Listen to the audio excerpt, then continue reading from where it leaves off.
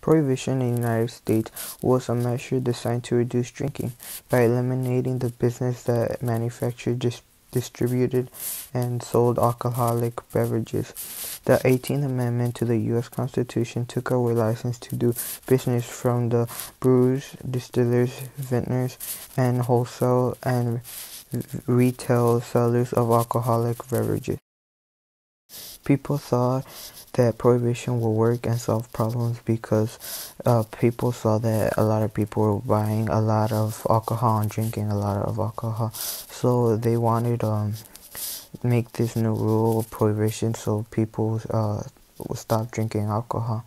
But then after prohibition was like during the days there was more crime.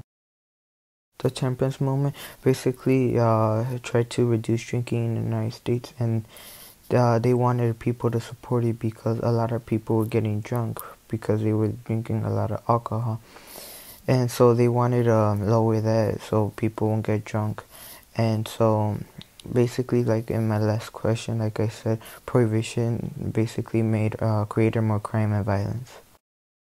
I find their arguments convincing because like people try to support it so people won't get drunk and less drinking. So, but the government poisoned the alcohol so people start drinking alcohol. But thousands of people died because of that poison, and yet it created more violence and crime, and thousands of people died because of the poison.